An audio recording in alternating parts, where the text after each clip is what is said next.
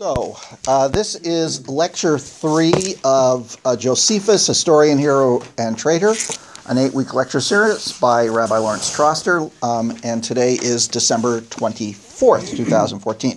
So, last time we started looking at this issue of the defining of the word Judaios in Greek, and what I told you is every time you see it in your translation where it says Jew, replace it in your mind at least as Judean. And that the term Judean has 3 possible meanings. One, a function of ethnic group and or geography, such as a person who came from Judea, right, the actual geographical place, or a person who is called a Judean because either they live in Judea and are a Judean, or they live somewhere else and their ancestors came from Judea. Meaning they might live in Cyprus, but they call themselves a Judean because they're descendants of people who came to Cyprus from Judea. An ethnic group, yeah. Yeah, an ethnic group. And sometimes they're formally recognized as an ethnic enclave, like in Alexandria, called an ethnos, and they're headed by somebody called an ethnarch, the local community head. Okay. But would they be Jewish? Would you call yourself a Judean and not be? Wait. Okay. The third category, I'm going to skip to the third because it's much rarer, is the idea that it can denote citizenship. That you could be someone who has a legal standing to live in Judea and not be ethnically Judean or religiously Judean, and that's not used as much. But it's not an unusual thing, and we talked about the example of the citizen becoming a Roman citizen. You know, you could be Spanish or a Gaul and become a Roman. The Roman army was made up of numerous different people from all over the empire, and they were called the Roman army. Although, sometimes the legions were given the names of the places that they were first organized or became famous in. The most interesting for our purposes is the notion of Judean as a function of religion, and we'll extend that to culture. Meaning, most Judeans who live in Judea are what we would call Jews. They worship the God of Israel, and they follow the practices of what it means to be a Judean. But what we see over this period of time of the Second Temple period, especially in the latter half, is the growth of the idea of Judean as a religious identity, and that allows for conversion. So you have people who convert to become a Judean by religion. They may be ethnically something else, like the Idumeans. There are Idumeans who are not ethnically Judean, but become Judean by religion. It would be interesting to know whether the Galilean Jews were originally something else, but certainly we know of actual conversions, and we'll look at a famous example, the royal family of Adia Bene, which is we'll talk about them. So those are the 3 categories, and what we're going to do from the material that you got, which you should have, which I also emailed to you from Lecture 2, is some references to these 3 different, and it's on the first page is the one with the map, is some references to these 3 functions. So we're going to start with the ethnic one, which is the original. And what my teacher in this period, Shai Cohen's belief was, in a very fine book on the whole notion of Jewish identity in this period of time and in the Talmudic period is that the emphasis shifted from the ethnic identification to the religious identification. The ethnic identification never completely leaves, but it does shift to the religious identity becomes more paramount. And so when we look at the writings of Josephus, we have to remember when he's writing this stuff, he's writing this in the latter part of the period. We're not looking at the earlier texts from the Tanakh itself, from Maccabees and other things. We're looking at his own material at a time when the religious identity is increasing as a definition of Judean, but he's also talking about earlier periods of time. And so what you're going to see in Josephus is all three of these things. He doesn't always use it consistently. I mean, you can't expect 100% consistency, also because, he's not always writing for the same audience. And, of course, he wrote the Antiquities at least 10 to 15 years after he wrote the Jewish Wars. So there may be some differences there. Also, remember, he's using material from earlier sources, which we're not really 100% sure exactly when he quotes them or not necessarily. So that's why you're not going to always find it consistent in him. So let's begin with looking at the Antiquities of the Jews, book 11, section 5, or chapter 5, sorry. Book 11, chapter 5. And I didn't put it in the number, but it's the line is 173, and in the edition that most of you are using, it's on page 356. So it's in fact section 7. So it's book 11, chapter 5, paragraph 7, line 173, which is found on page 356. Chapter 5, and then what else? Section 7, line 173. Do you have that, Sam? I do. Okay, so Sam, do you want to read it? So the Jews? So the Jews prepared for the work. That is the name they are called by from the day that they came up from Babylon, which is taken from the tribe of Judah, which came first to these places, and thence both they and the country gained that appellation. Now, again, here we should change Jew to Judean. And notice he says, so the Judeans prepared for the work. And he's talking about ancient history. He's talking about the return of the Babylonian exiles. And the rebuilding of the temple. He's going back to the book of Ezra and Nehemiah primarily as his sources, and he's explaining the return of the exiles from Babylon and the rebuilding of the temple. And notice what he says, right? They're known as Judeans because that's what they were called when they came back from Babylon, which is taken from the tribe of Judah. All Judeans are descended from the tribe of Judah, and that's why they and the country are called that. So this is definitely the ethnic and geographic use of the term. Okay, so now let's go to the Jewish Wars, book 2.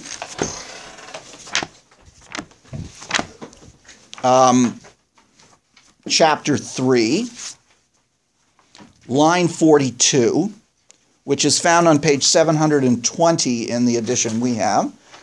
Line 42, chapter 3, paragraph 1. Sam, do you have that now? What number? What sentence number? Paragraph 1. It's right after the beginning of chapter 3. Line 20? Line 42. Chapter 3. It's book 2, chapter 3, line 42. Line 42. Right here it is. Now when that feast. Go ahead.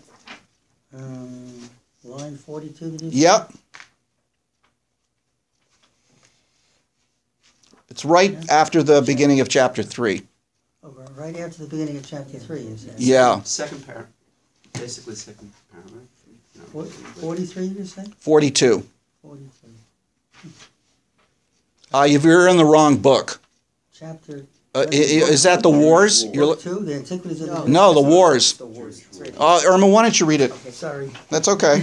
Now when that feast, which was observed after 7 weeks, and which the Jews called Pentecost, i.e. the 50th day, was at hand, its name being taken from the number of days after the Passover, the people got together, but not on account of the accustomed divine worship, but of the indignation they had at the present state of affairs. This takes place during the time of Herod, I believe, and it is Shavuot. Okay, when that's one of the pilgrimage festivals, when people come to Jerusalem. Okay, so read on. Wherefore, and notice again, which the Judeans it would be. Go on. Whereupon. Wherefore an immense multitude ran together out of Galilee and Idumea and Jericho and Perea, that was beyond Jordan. But the people that naturally belonged to Judea itself were above the rest, both in number and in the alacrity of the men. Notice the distinctions. Okay? The other people he's talking about are all what we would call Jews. But they're being identified by the geographic location they come from. They are Idumeans. They are Galileans. They are Pereans. The people that naturally belong to the Judeans, you might say. Yeah. Okay? What page are you 720. So there you see how the geographic and the ethnic distinctions are being made. And by the way, I mean, one of the things is that these are all primarily Aramaic-speaking people, but their accents would be different. And one of the things that the Judeans did was make fun of the accent of the Galilean Judeans. Okay, let's take a look a little further on. Again, book 2, but this time chapter 6. Chapter 6. Line 93, which is on page 724, and it's in the beginning of paragraph 3. Sam, do you have that now? I do. So Caesar? So Caesar, yes. So Caesar, after he had heard both sides, dissolved the assembly for that time. But a few days afterwards, he gave the one half of Herod's kingdom to Archelaus by the name of Ethnarch, and promised to make him king also afterwards, if he rendered himself worthy of that dignity. But as to the other half, he divided it into 2 tetrarchies, and gave them to 2 other sons of Herod, the one of them to Philip, and the other to that Antipas, who contested the kingdom with Archelaus. So this is during the time of Augustus, and what happens is this is after the death of Herod. Okay, and Herod had control over large parts of that area, not just Judea, but Samaria, the Galilee, and a whole bunch of other areas. So when Herod dies, Augustus decides to divide his kingdom into 3 parts. So Judea proper he gives to Archelaus, but doesn't allow him to use the term king, which Herod did. He says, you're going to be ethnarch. All right? And Philip gets another part, and Antipas gets another part. By the way, all of these guys' names was Herod Antipas, Herod Philip, Herod Archelaus. It gets very confusing. But anyway, go on. Under this last was Perea and Galilee, with a revenue of 200 talents. But Batanea and Trachonitis and Oranitis and certain parts of Zeno's house about Jamnia, with a revenue of 100 talents, were made subject to Philip. So this is discussing all the various geographical divisions, and now we learn what Archelaus got. Is a talent a certain amount of... Yeah, a lot of money. I think that was the largest... billion. What? Billion. No, I don't know how you would call it today, but the talent, I think, was the largest. It was weight of silver. Mm-hmm. If you have a shekel, then sort of, or whatever the others used, the highest level was a talent. Go on. While Idumea and all Judea and Samaria were parts of the ethnarchy of Archelaus, although Samaria was east of 1/4 of its taxes, out of regard to their not having revolted with the rest of the nation. He also made subject to him the following cities. All right, we'll stop there. But you'll notice there's this geographical division, that Judea in this particular case is very much a geographical locale. All right? Relevance of ethno as opposed to king? Power. It's also dignity, and ethnarch suggests more direct Roman control. King is more like a vassal king, an ally rather than a direct rule. And then when he takes away Archelaus's territory and appoints a procurator, then it's direct Roman rule and no Jewish independence except for local religious affairs. So there's a whole hierarchy of control that the Romans used throughout their empire. So this is 1st century. This is like 4 or whatever the date of, whenever Herod died. I think it's 4 CE. Or is it 6? It's either 4 or 6. You've got 4 on the... 4. Okay, so it's 4 CE. Okay. Yeah, 6 is when Archelaus loses it. Okay, so now turn to chapter 18 in book 2. And we're looking at line 510, which is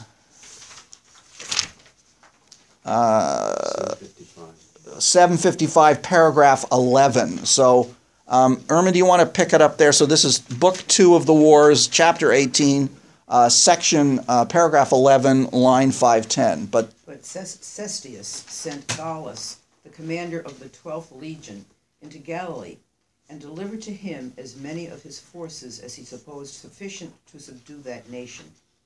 He was received... Stop there. Notice, nation. Okay? The Galileans are deemed to be an ethnic group. That's what that word means here. So, Galilee, of course, was, we would call it, a large center of Jewish settlement at this time. Large Jewish populations, but they're called Galileans. All right? We're not going to look at all of these, but let's look at the next... Was that an after-the-fact thing, or was that a divide-and-conquer kind of thing? What do you mean? In other words, that they split... No, this is what people themselves called themselves. Called themselves. Yeah. And did they consider themselves a nation? Yes, they considered... Been. You will see, religiously, they considered themselves part of the Judeans. But ethnically, they were Galileans. This is Yeah. so much like a Texan. Yeah, Texan feels from the Republic of Texas, Right. the state of Texas. He's a Texan. He's a Baptist. What are you going to do? No, but I was just going to say that. Yeah.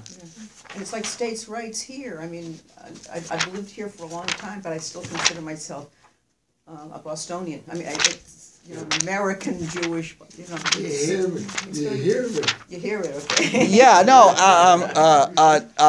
Here's my exit. Well, not like what's her name in our class. Oh yeah, yes. Yes.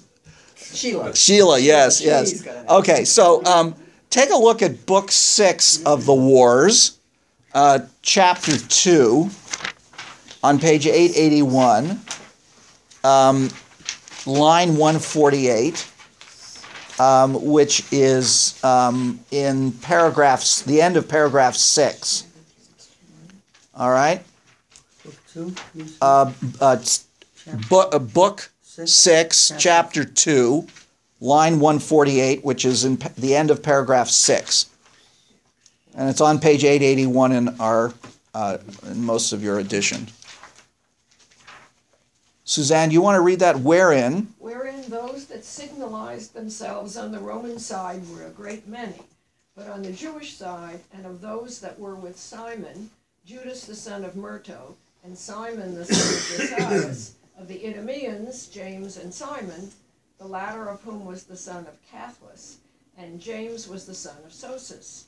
Of those that were with John, Griphius and Alexis, and of the Zealots, Simon, the son of Jairus. Notice of the Idumeans. And the Jewish side, meaning the Judean side, included the Idumeans. So you see here the general designation of Judean and the particular designation of the Idumeans. Okay? I mean, we don't have to go through all of these, but you get the point. So let's now look at the religious perspective on this. And for this, we're going to go back to the Antiquities, book 20, which is the last book of the Antiquities. Book 20, chapter 2, to page 633. And we're looking at line 38, which is paragraph 4. So it's Antiquities, book 20, chapter 2, paragraph 4, line 38. Page 633. So, Suzanne, you want to start reading it? And this takes place, this is about Helena, the queen of Adia Bene. Now, I'll tell you in a minute where that is. Go ahead. And when he perceived that his mother was highly pleased with the Jewish customs, he made haste to change and to embrace them entirely. And as he supposed that he could not be thoroughly a Jew unless he were circumcised, he was ready to have it done. But when his mother understood what he was about, she endeavored to hinder him from doing it, and said to him that this thing would bring him into danger, and that as he were a king, he would thereby bring himself into great odium among his subjects, when they would understand that he was so fond of rites that were to them strange and foreign, and that they would never bear to be ruled over by a Jew. Okay, so this whole chapter, which is quite fascinating, is about the conversion of Queen Helena and her son, Izates, of Adia Bene, to become a Judean. Now, this is completely religious, right? In this case, the translation of ruled over by a Jew, in our sense, is quite appropriate. Now, where was Adia Bene? The capital of Adia Bene is a city you may have heard of because of recent events. It's the city of Erbil. Anybody know what Erbil is today? It's where ISIL went and got those people who were in between the Christians. No, Erbil is the capital of Kurdistan. The semi-independent section of Iraq that is Kurdish ruled, the capital is Erbil, and Erbil is one of the oldest constantly inhabited cities in the world. There is a large citadel that they have found in habitation going back to 3000 BCE. And it's been constantly rebuilt. It was considered one of these citadels because that was virtually, impossible to conquer, but of course it has been conquered. And Adia Bene was part of a larger Armenian empire. In other words, there was, for a period of a couple of hundred years, in the area that we call northern Iraq, parts of Syria and Turkey, up to what we now call Armenia, there was an Armenian empire. And Adia Bene was one of these, was one phase in this. Now, Adia Bene was an ally state with the Roman Empire. It was independent of the Romans, but under their protection. And it was one of the buffer states between the Eastern Empire and the Parthians, the dynasty of the Persians that were ruling to the east. You see, what happened is that after Alexander conquered the Persian Empire, all of the Persian Empire, which includes all of what we call today Iran, Afghanistan, and even parts of Pakistan, came under the general of Alexander called Seleucus. So the Seleucus Empire, which was the largest in geography, where we got our Antiochus IV, included everything that had been the heartland of the Achaemenid Persian Empire, of which Antiochus was one of the rulers. When that empire falls apart, what happens is that the native-born Persians eventually revolt against the Greek rule, and a new dynasty comes in that we call the Parthians, and they take back a lot of what was the eastern part of Afghanistan and part, again, the little bit of what we call Pakistan and Iran, and even down into parts of Mesopotamia. And what happens is for hundreds of years, the Parthians become the only major enemy that could threaten the Roman Empire, and they're fighting back and forth. And Adia Bene, in the time that it existed, was one of the buffer states. Eventually, their empire was like basically, torn between the Romans and the Persians, the Parthians. And Erbil and all of the Mesopotamia came under the Parthians. It was Trajan briefly conquered Mesopotamia but could not hold it. That's what happened. The Parthians were eventually replaced by another dynasty who continued this fight with the Romans. So there was this kind of existential fight going on between the Persians, called the Parthian dynasty, and the Romans, and then the Sassanids, and lasted all the way up to the conquest of Islam. So Adia Bene at this point is an independent ally of the Roman Empire. The capital is Erbil. It's an Armenian, in a sort of broader sense than we understand it now, empire. And Queen Helena, the story is quite fascinating. If you start at the beginning of chapter 2, it says that she, she is the widow of the previous king. She takes over when he dies. She has this son who's going to become king, and she converts to Judaism. And then her son does as well, or wants to as well. So this is very obviously the religious designation of what it means to be a Judean. You can't get any more clear-cut than that. Now the Romans, somebody had to support Josephus while he was doing what was right. Yeah, he was living in Rome under the patronage of the Flavians, yes. And they basically hired him to write this? No, he wrote it himself. I mean, he wrote the war. That's lecture 1. That was layout. If you listen to lecture 1, you'll find it out. He wrote. I mean, partly the war is a little more polemic than the Antiquities, but that's what he did. He sat in Rome. He was under the patronage of the Flavians. He was good friends of Titus and King Herod Agrippa II, who was living there too. And he also had another guy who was his a patron, and that's what he did. That's what he did. Okay. Let's take a look at one more on the religion part, and this is book 14. Antiquities. Yeah, the Antiquities, book 14, chapter 10. Line 215, which is verse 8. 14 what? yeah, it's on page 455.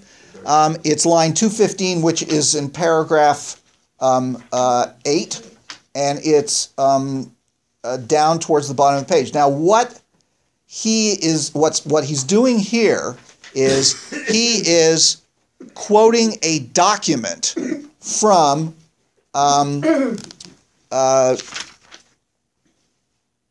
I think he's from Julius Caesar. Yes. Cases? Yeah, Caius. Caius Caesar. Yeah. Okay, so he's quoting a document to the Jews of Delos. Delos is an island in the Aegean, and there's a very old Jewish community there. One of the oldest, the ruins of one of the oldest synagogues. When you land there, they tell you to watch out for snakes. Well, that I don't know. I've never been there. But the point is that they have found a synagogue on Delos that predates the destruction of the Second Temple, which they're very rare to find a synagogue from before 70. They have found some evidence of that. Suzanne, why don't you pick it up? 215. Yeah. For even Caius Caesar, our imperator and consul, in that degree wherein he forbade the Bacchanal rioters to meet in the city, did yet permit these Jews, and these only, both to bring in their contributions and to make their common suppers. Accordingly, when I forbid other Bacchanal rioters, I permit these Jews to gather themselves together, according to the customs and laws of their forefathers, and to persist therein. Okay, stop there. Cross out Bacchanalian rioters and just put in the word association. This is one of the great mistranslations. Association? Yeah, association. The word in Greek can mean an association, but it can also mean a group of people who are going off to a bacchanalian. Okay? This is like a complete mistranslation because the context doesn't in any way suggest bacchanalian rioters. Okay? That would be quite a contrast. Yes, it is. So, when I looked at this, it was like, what? It didn't make sense. And when I looked it up, the Greek itself, it just means association. So what it's talking about is the officially recognized local Jewish association, or we might even say the community, the federation. He doesn't use the word synagogue, okay? It's not synagogue. They had a synagogue. They didn't call it a synagogue. They called it a prayer house, a prosuche. But what you're talking about is the legally recognized, what is called in other places a polytuma, a recognized association of the Jews of Delos. And here it's all about making sure that they're allowed to practice their, what we would call their religion without any interference. That's what it's talking about here. In other words, you can't, these Jews can gather together to perform their ancient traditions. And so it's obvious it's talking about religious affiliation. It's not talking about ethnic or geographic. It's a religious designation in this particular case. When you say association, you mean a gathering? No, I mean an official group, a recognized group. Okay? The Elks, No, it's like having a local Jewish federation that the local government, well, in this case, the Roman government, recognizes as a legitimate association. And it seems like they were having a problem, okay, that maybe the local authorities were trying to stop them from associating together or weren't recognizing them. And Julius Caesar was very good at establishing the legal principle in the Roman territories, which then became followed by his successors, that the Jews had a legal standing as a legitimate religious group in the empire to practice without interference their traditions. Now, this was a very important thing because there were times when other religious groups were not recognized and, in fact, were suppressed, like at some point the Christians. Later on, certain Eastern, they were considered cults. You know what I'm saying? That it wasn't a given thing. There wasn't what we would call freedom of worship. You had to get legal recognition by the authorities to do what you were doing if you were not a long-standing group. And the Jews from the time of Julius Caesar, and this is even after the wars, by the way, except for the time of Hadrian, the Jews were not persecuted, banned from practicing their traditions. Why let the Jews be the Jews, but not the Christians be the Christians? Well, because the Christians were new. I mean, for one thing, long standing is important, and they were accused of all kinds of heinous things. Constantine didn't have his vision yet. No, that was hundreds of years later. I mean, part of it is they were afraid that people, if too many people became Christians, they wouldn't serve in the army.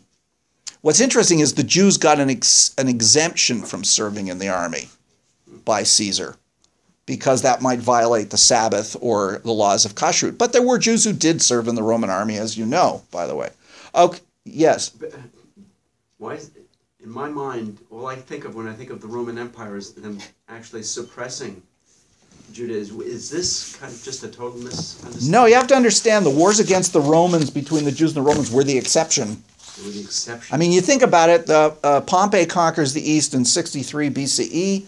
Until the time of Constantine, you're talking close to 500 years. Over those 500 years, you've only got short periods of time when the Jews revolted against the Romans. And secondly, and that was mostly in Judea. And when there were problems, it was usually with the local population. In Alexandria, for example.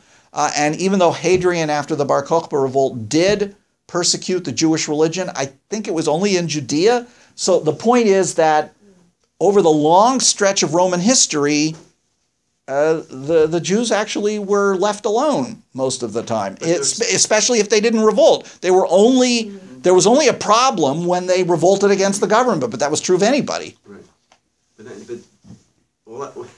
That when the Romans came in and they put their gods in the temple, which of course... They didn't actually ever do that. Caligula tried, and in other words, there were incidents, but they almost all took place in Judea. Jews living in the rest of the empire were left alone. Even in Rome itself, there was a Jewish community. And there were Romans who were practicing Jewish practices and converting to Judaism, and they were left alone. Yeah. By the way, the Christians were not really persecuted in Rome until about the year 200. No, there was an earlier, during the time of Nero, during Nero, and Domitian, and during the time of Domitian, which is around 90, 100. But it wasn't major? No, it wasn't major. There was later that, you're right. Okay, so let's look at the last category, which is the notion of the citizenship or ally of the Judean state. Again, this is a lot rare. And here we're going to go to Book 13 of the Antiquities, Chapter 9, line 257, which is on page 423. It's in the end of the paragraph. It's line 257, which is the end of paragraph 1, which is right at the beginning of chapter 9. So it's book 13, chapter 9, paragraph 1, starting at line 257, where it says Hyrcanus. Phyllis, do you want to pick it up from there? Hyrcanus took also Dora and Marissa, cities of Idumea, and subdued all the Idumeans, and permitted them to stay in that country, if they would circumcise their genitals and make use of the laws of the Jews. And they were so desirous of living in the country of their forefathers that they submitted to the use of circumcision and the rest of the Jewish ways of living, at which time, therefore, this befell them, that they were hereafter no other than Jews. But Hyrcanus... Okay, stop there. Okay, this is John Hyrcanus, who is the son of the Maccabean ruler Simon. Okay, so this is taking place in the 140s BCE, and he's talking about how John Hyrcanus conquered the Idumeans. Now, the Idumeans lived in the territory of what we call south of Hebron, which had been a part of ancient Judea in the First Temple period. But what had happened was when, during the Babylonian exile and afterwards, the Idumeans, who are the Edomites, by the way, who lived to the east, began moving into that area. So they were occupying what had been ancient Judea, but now was called Idumea. So Hyrcanus goes and conquers the Idumeans, and basically he gives them a choice. If they want to stay, they have to circumcise themselves and become a Judean. Now, the question here is this a religious conversion or is it citizenship?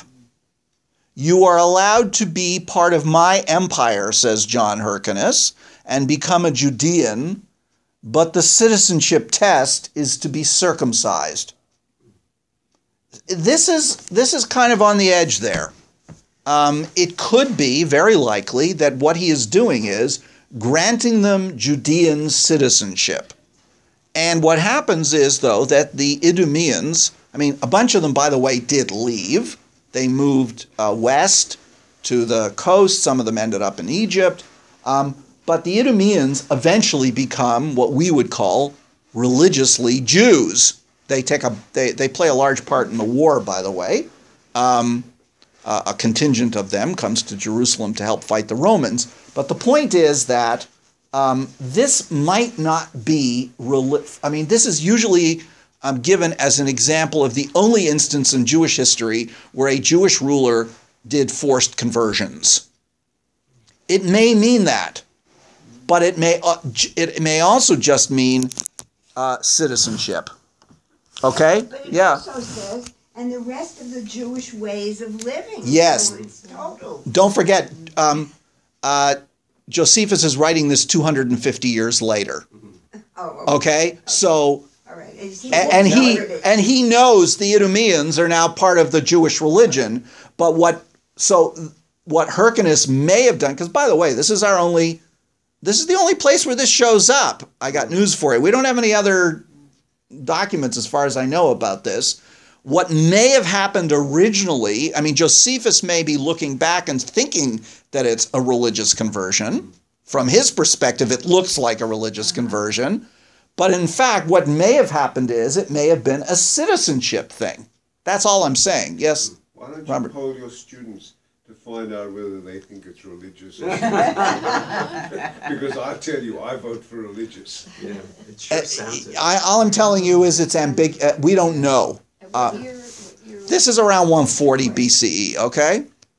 If you look at the comment, Don't. These are really old and they're not worth it. These are not, Okay. By the way, I just learned from my son-in-law that there is a massive scholarly project to put out a scholarly new edition of Josephus, making sure they got the right manuscripts for the Greek, translating it. Apparently it's a pretty academic translation, which means it's a little stilted sometimes, and full textual notes.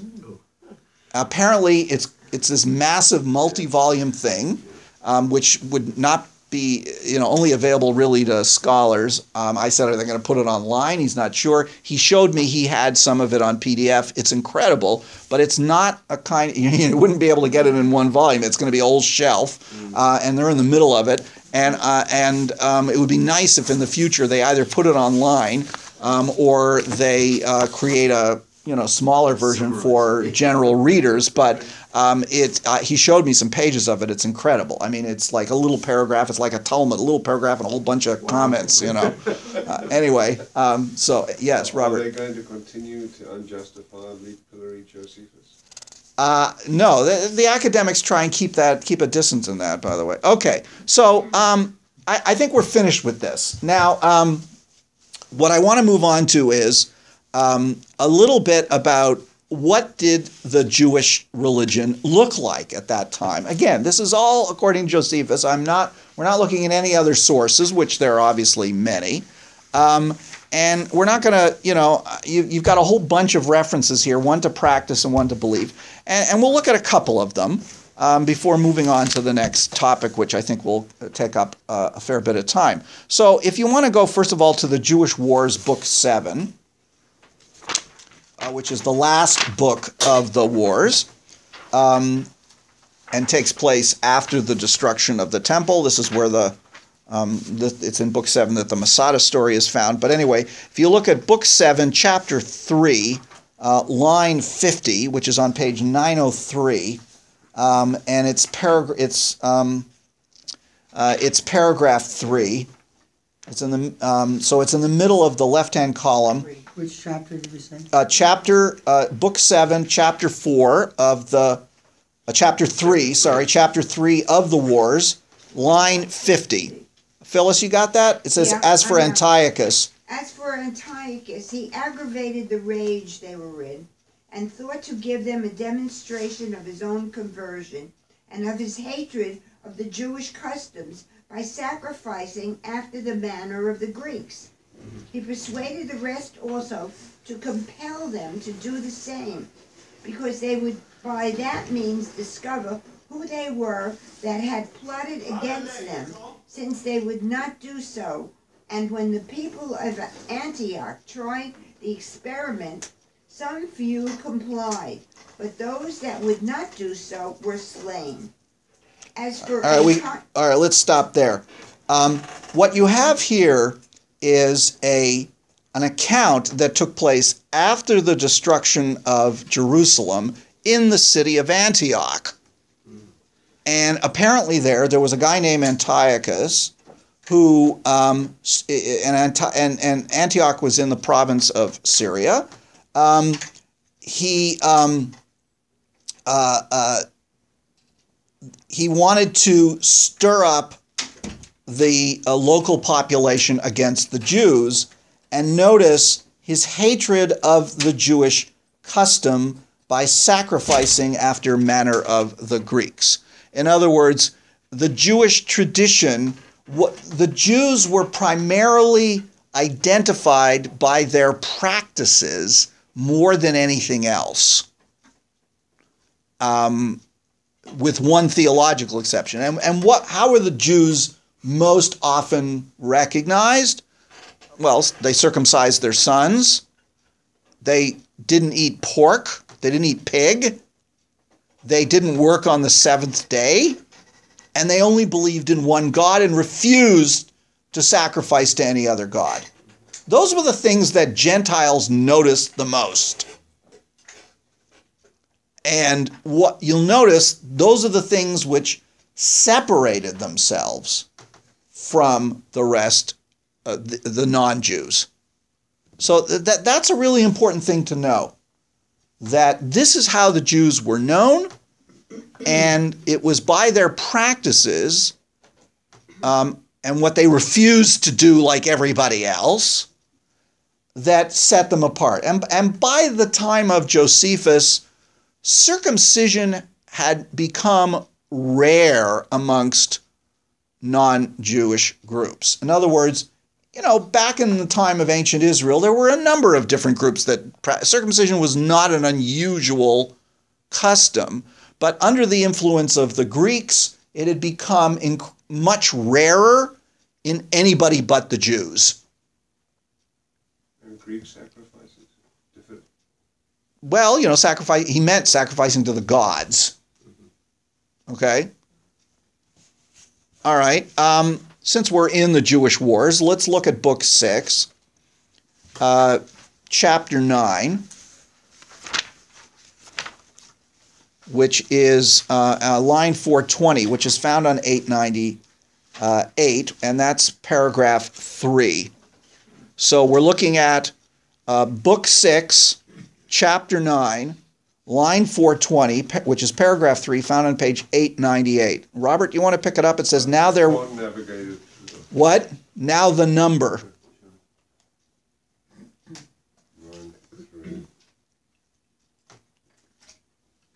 It's nice that they give you a little summary before each exactly. It's the second last chapter of Book 6. Yeah, 898. Was that in Josephus himself? Did he give those summaries? I have no idea. No, he did not. It's a translation. Okay. Now the number of those that were carried captive. Now the numbers of those that were carried captive during this whole war was collected to be 97,000.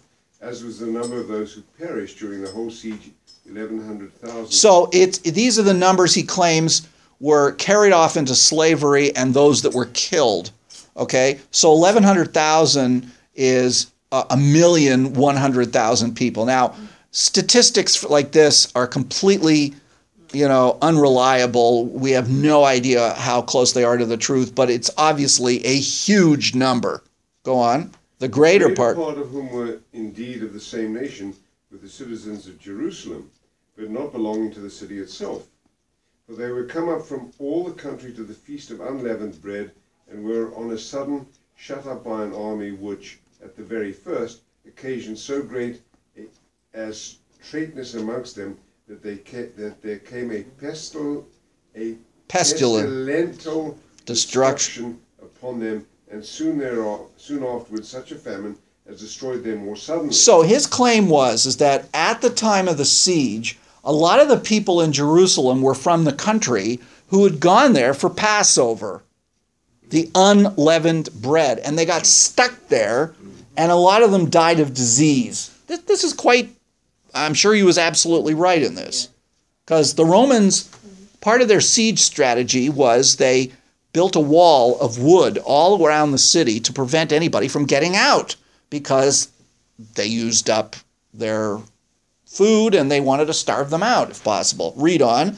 And that this city could contain so many people in it, manifest by the number of them that was taken under Cestius, who being desirous of informing Nero of the power of the city, who otherwise was disposed to condemn that nation, entreated the high priests, if the thing were possible, to take the number of their whole multitude. So earlier on, the procurator Cestius, during the time of Nero, he wanted to count the people in Jerusalem to, as to show how big, group he was ruling under. So these high priests, upon the coming of their feast, which is called Passover, when they slay their sacrifices from the 9th hour until the 11th, but so that a company not less than 10, belonging to every sacrifice, for it is not lawful for them to feast singly by themselves, and many of us are 20 in a company, found the number of sacrifices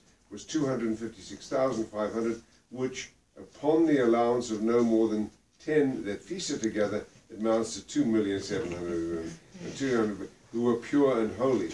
For as to those who have the leprosy, or the gonorrhea, or women who have their monthly courses, or such as otherwise polluted, it is not lawful for them to be partakers of this sacrifice, nor indeed for any foreigners either who come hither to worship. Now, he's talking here about the law in the Torah that you're supposed to go to Jerusalem and sacrifice a goat or a lamb, but you eat it together, what we call the Seder today, and that it's not done as a group, but as a single person, but in a family or a group. And he's saying it could be anywhere from 10 to 20 people, and the only people who could be excluded from this were people who were impure by the laws of Leviticus, and therefore were not permitted to do it, which is why we have the Pesach Sheni, the second Passover, a month later in the Jewish calendar for those who were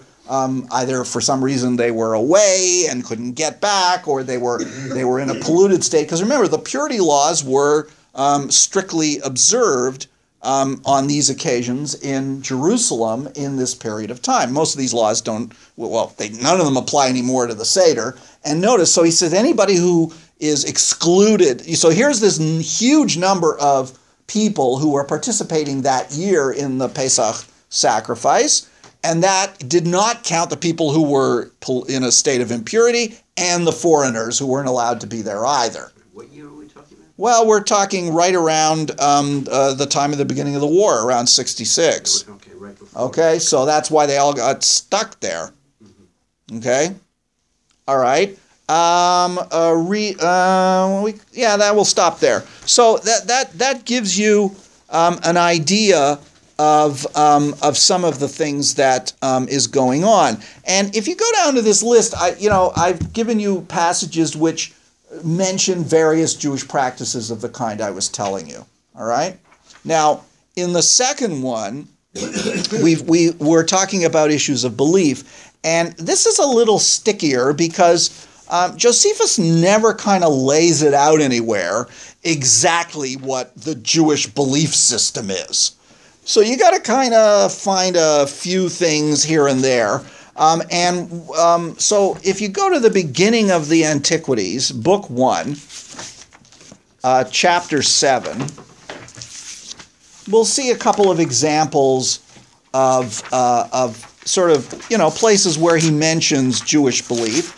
And in the early part of the Antiquities, he's retelling all the stories of the Bible from the creation to down to his own day. So we're on page 43, and it's Book 1, Chapter 7, line 155. And he's talking about Abraham leaving Haran. And this is on page 43, line 155. Do you have that, Robert? Oh, I handed the book back. Okay, we'll let you do this one more, and then we'll give you a break. For which reason? No. It's skipped down to the next number. It's talking about Abraham. For which reason he began. For which reason he began to have higher notions of virtue than others had, and he determined to renew and to change the opinion of all men happening then to have concerning God. For he was the first that ventured to publish this notion, that there was but one God, the creator of the universe, and that, as to the other gods, if they contributed anything to the happiness of men, that each of them afforded it only according to his appointment, and not by their own power. So he is attributing, as typical for the Jews at that time, the beginning of monotheism to Abraham. And this being, Abraham being you don't have to read anymore, Abraham being the father of the Jewish people, this is sort of an essential element of Jewish belief that there's only one God. And if there are other gods, they're like demigods. They're not the supreme God. All right? Let's now go back to chapter 3 of the first book of Antiquities. This is in the Noah story, page 37, line 72, which is the first paragraph. It's the very first paragraph of chapter 3 on page 37. Cal, why don't you pick it up there? It's talking about Seth, the son of, go on. It's about one of the sons of Noah. Now this posterity of Seth continued to esteem God as the Lord of the universe, and to have an entire regard to virtue for 7 generations. Seth is the son of Adam. Sorry, go ahead. But in process of time, they were perverted, and forsook the practices of their forefathers, and did neither pay those honors to God which were appointed them, nor had they any concern to do justice toward men. But for what degree of zeal they had formerly shown for virtue, they now showed by their actions a double degree of wickedness, whereby they made God to be their enemy. For many angels of God kept company with women, and begat sons that proved unjust, and despisers of all that was good, on account of the confidence they had in their own strength. For the tradition is that these men did what resembled the acts of those whom the Grecians call giants. Stop there. He's telling the story that's found in Genesis of how the sons of God, the B'nai Elohim, come down and mate with the daughters of men and produce the Nephilim. And he is, he says they're like the Greeks' thing of the giants. What's fascinating is that when you look through Josephus, he doesn't like talking about angels. This is one of the rare circumstances where he can't avoid it. But when he retells a number of the biblical stories where an angel appears, he eliminates the angel. He either has God talking directly or some other thing. He's not. He's writing this for a non-Jewish audience, and he is trying to present something that's more strictly monotheistic. He downplays miracles, by the way, and especially really weird ones like the donkey and Balaam, and so he's trying to project a purer form of monotheism to the non-Jewish world. But are we talking about specifically the Torah or the entire Tanakh? The angels are really hardly mentioned as angels. Yeah, no, but they're mentioned as they're obviously angels even if they're called men. Yeah. So he tries to, for example, he eliminates, for example, in the story of Jacob, he eliminates the angels going up and down the ladder. Like if you look on page 50, well, I think I gave it to you. I think it's chapter 19.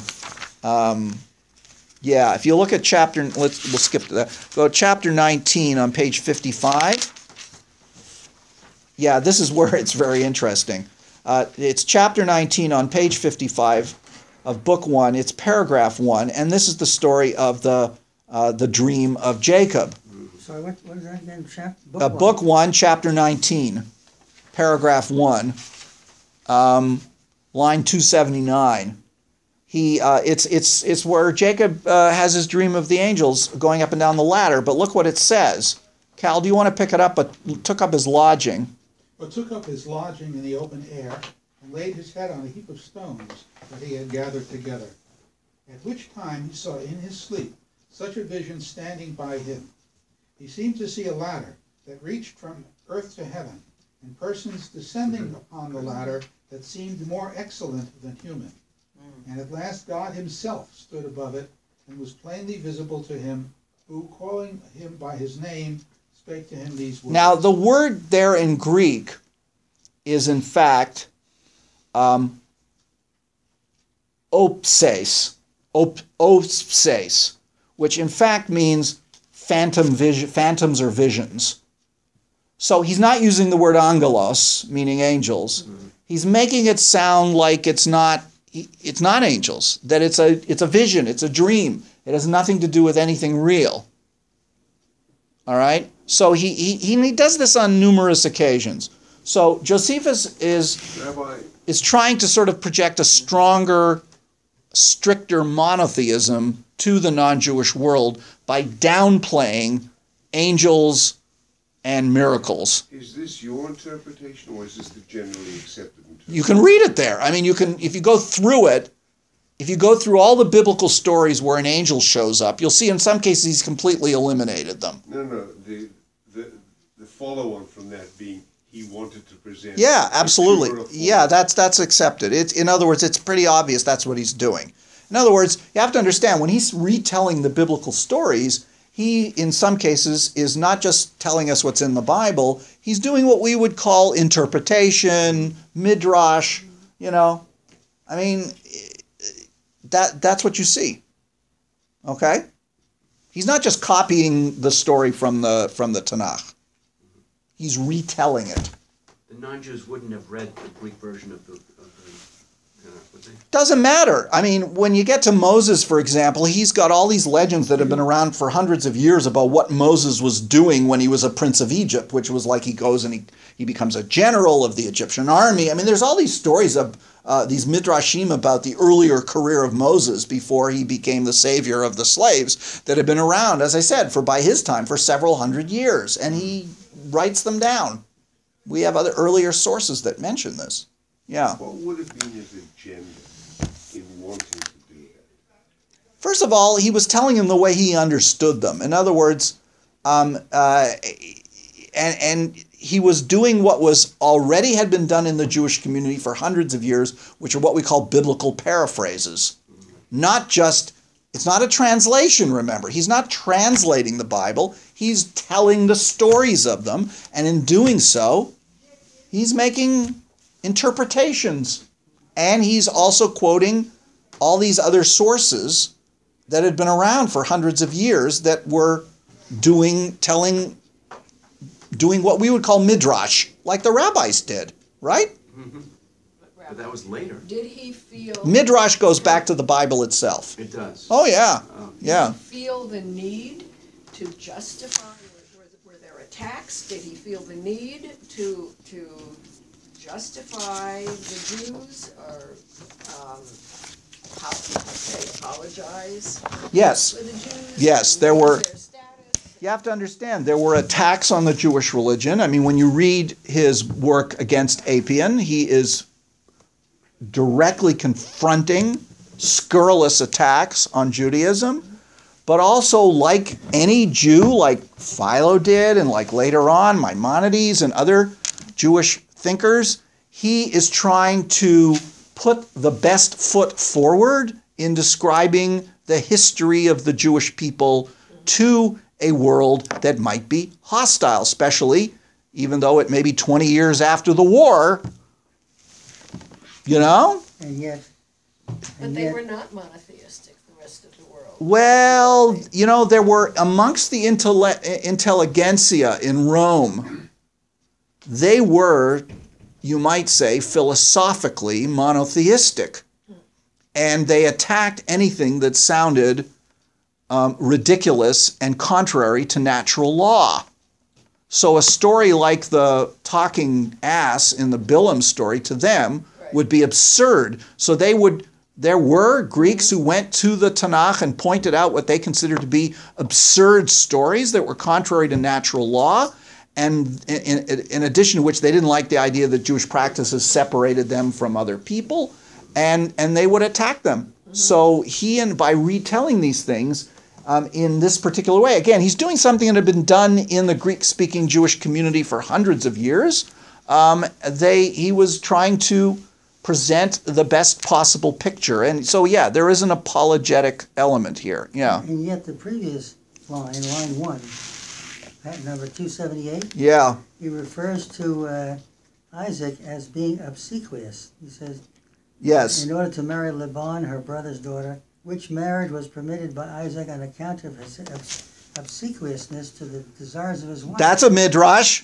He's interpreting Isaac as being, you know, he's reading the character of Rebecca actually quite accurately, that she was the dominant partner in the marriage. Well, she was, but he wasn't being obsequious. Wasn't he somewhat fading mentally?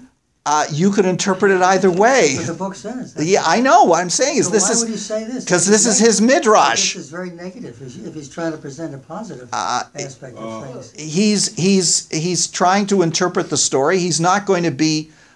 He's not going to always smooth. I mean, I think that's a fascinating midrash. He's not always going to make everything beautiful. Yeah, exactly. But he's going to. Again, you're talking here about midrash, and I'm using a rabbinic term, but the concept of midrash itself goes back to the Tanakh itself. The retelling or interpretation of earlier text. Could have said deference, you know. I don't know what the Greek is, so yes, it could. This is always dangerous. The Greek could not be as bad as the English. I didn't check it. I could do that, but that's the point. Okay. All right. So, you know, I wanted to give you a little example of that. If you want to read some of the others, you can see it. The point is, in retelling the biblical stories, you get a sense of what he was about in terms of his Judaism is one where he follows the traditional beliefs, and the traditional practices. He understands them to be central. After all, he is a Kohen. He is a priest. And one of the parts we didn't read is in the practices. He doesn't have a very high opinion of women, by the way. And we saw that a little bit from his life, you know, about his marriages, whatever. But he does have a couple of passages where he kind of doesn't, it's not very nice about it. But the point is, he is retelling the classic stories of Judaism and trying to put them in the best possible light by taking out things that would qualify monotheism, which sophisticated Greeks and Romans would look at and say, look at the absurdity of this faith. Okay? All right.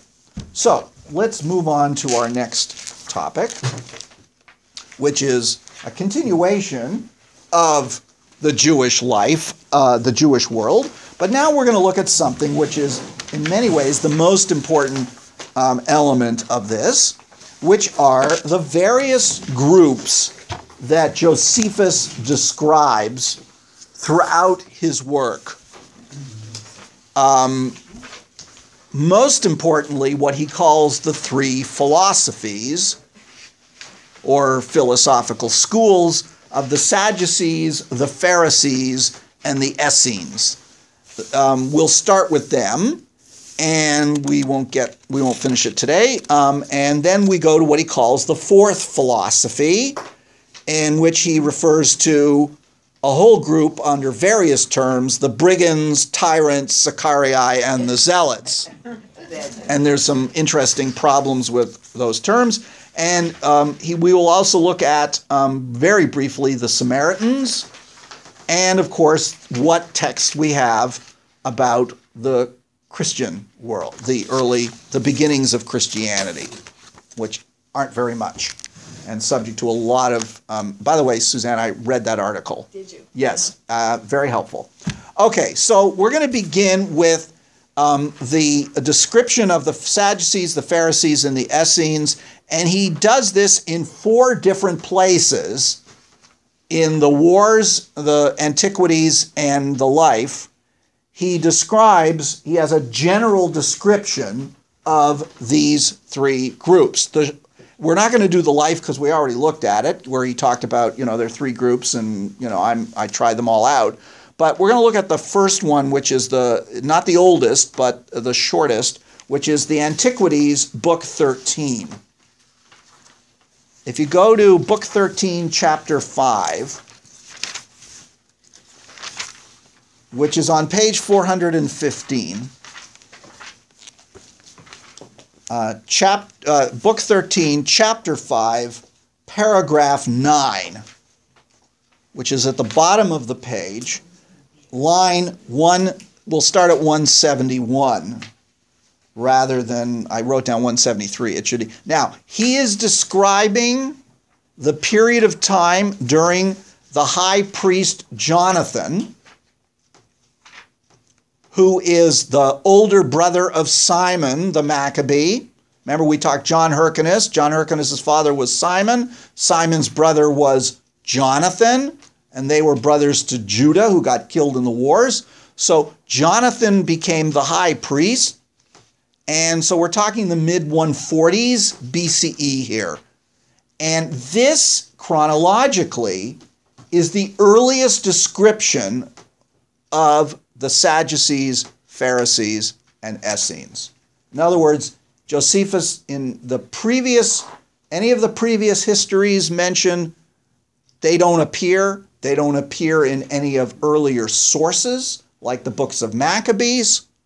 So our assumption is that Josephus, he's reporting something now that's almost 250 years before the time he's writing, but that he is ascribing the emergence of these 3 groups to the time of Jonathan, the high priest. If we were to look at outside sources, we would say that's probably correct, and that it's very likely that the community of the Dead Sea Scrolls emerges at that same time. So this is the beginning of a particular kind of what I'm going to use the term very cautiously here, sectarianism that emerges within the Jewish community of Judea. Is this in the 5 books of Moses? No. This has nothing to do with that. Okay, so where is this? This Jonathan is one of the Maccabeans. So where was it? In Judea, the Maccabean revolt, the Hanukkah story. Oh, okay, so where is this written initially? Here.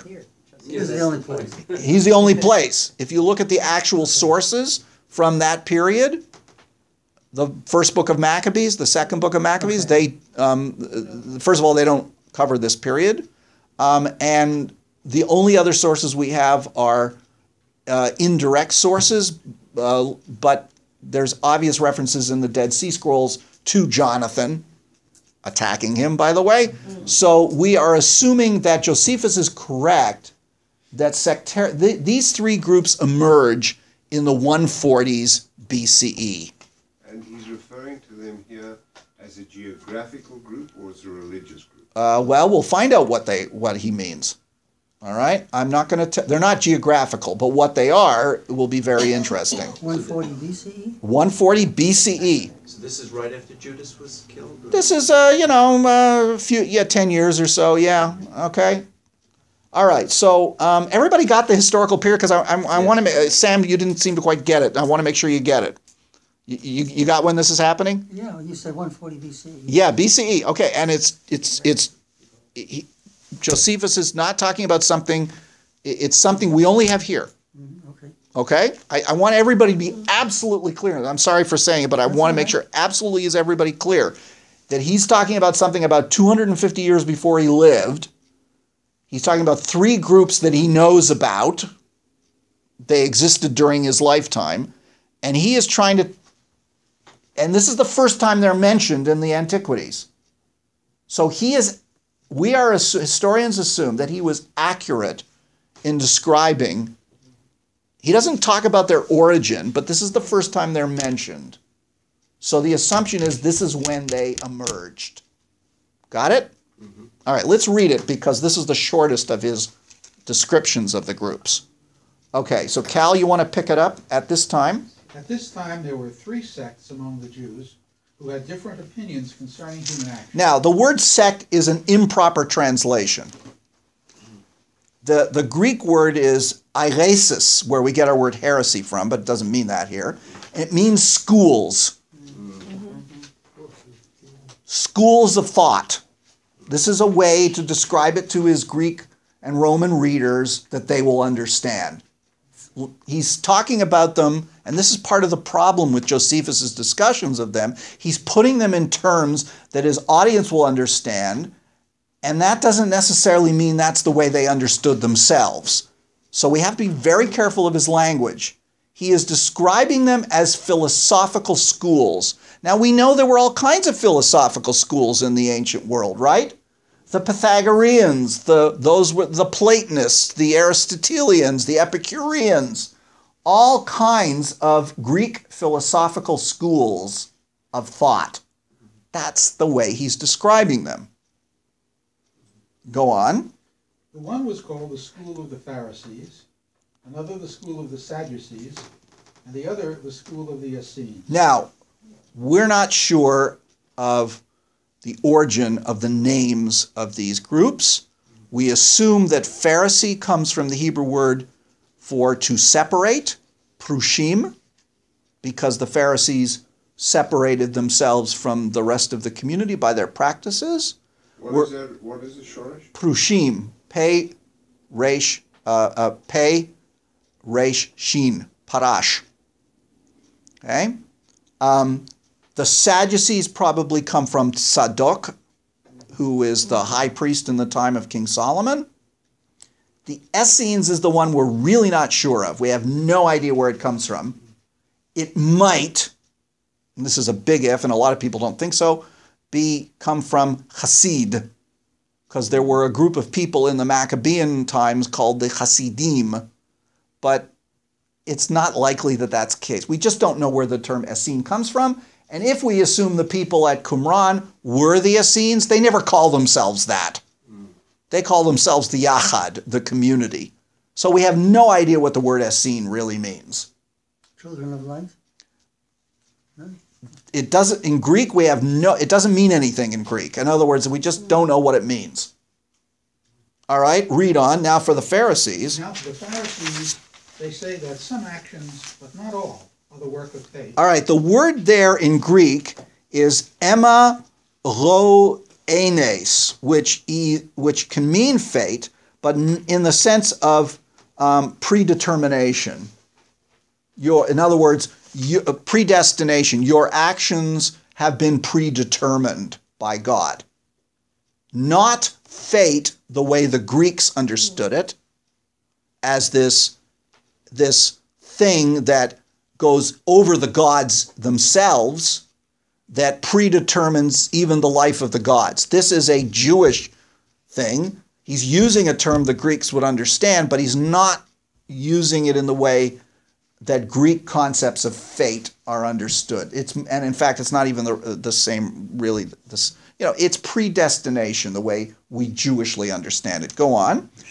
And some of them, are in our own power, and that they are liable to fate, but are not caused by fate. This is interesting, that there is both free will and predestination, which we actually see in rabbinic sources, in Pirkei Avot. Rabbi Akiva says, all is determined, yet free choice is given. So and since we assume the rabbis are the descendants of the Pharisees, this is a very good Pharisaical idea that there is predestination, but within the context of predestination, we still have some room for free will. All right? They accept what we would consider a contradiction, but they accept both sides of the equation. Read on. But the sect of the Essenes affirm that fate governs all things, and that nothing befalls men but what is according to its determination. The Essenes don't believe in free will at all, which is rare in the Jewish history, but not unheard of. They believe that God controls and all of our actions are determined by God. Go on. As for the Sadducees... And as for the Sadducees, they take away fate and say there is no such thing and that the events of human affairs are not at its disposal.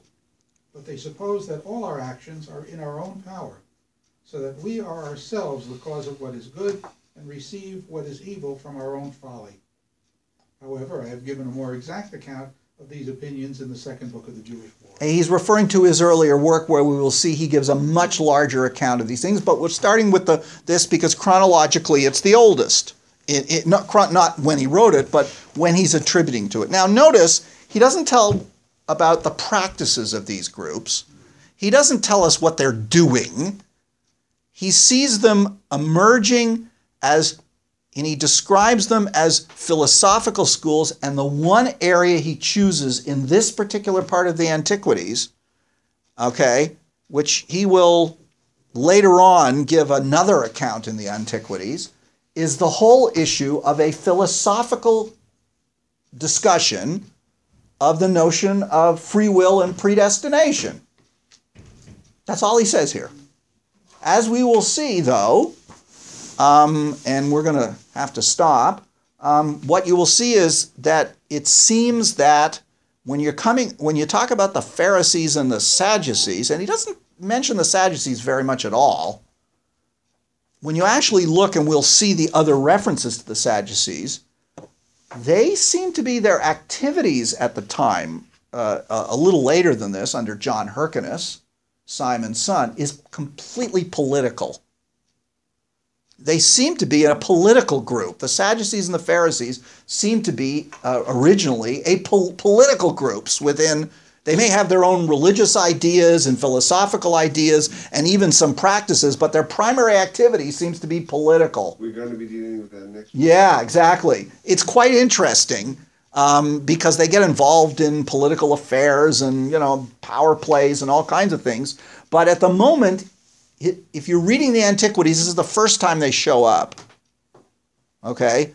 We're going to look at the one in the Jewish Wars next because that's one of the largest descriptions of them, especially the Essenes. He spends a lot of time talking about the Essenes and what they do because they're so different than everybody else. Okay? So we'll stop there. This is the last day of Hanukkah, so happy Hanukkah and Happy New Year. We'll see you in the New Year. And I will try and get this recording out. No. You won't see us